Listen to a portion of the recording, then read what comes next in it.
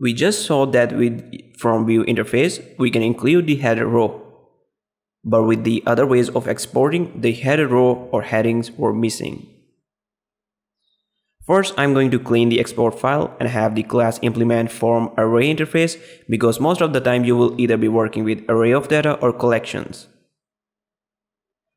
Also, we need to revert the data to users data instead of the orders. And one more thing I would like to do is to hide all the timestamps in the model. So now in order to have headings row, we need to implement another interface called WithHeadings.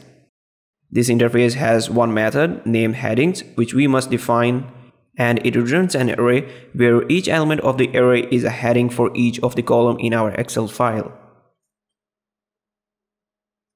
So let's define an array of headings and give it a shot in the browser. In case we need more than one heading row, we can also do that. For this, we will be returning arrays of array, where each internal array would be representing each row.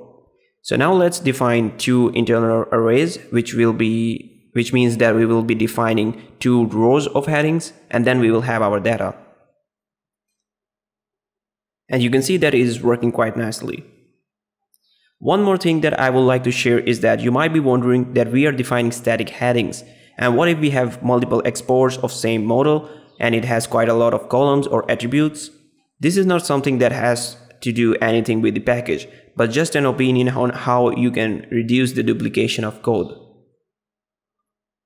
So in that case, you can define a constant array in your model where you will map each attribute or database column with a more user-friendly name, and then you can grab the keys of the data inside the export class and then return that custom field name.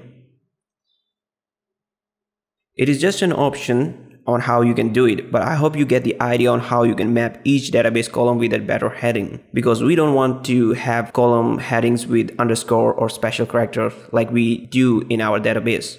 Talking about mapping, one problem that you might be thinking about is that right now we are just getting the data and then creating the headings based off how the data is exported and which column is first and which is last.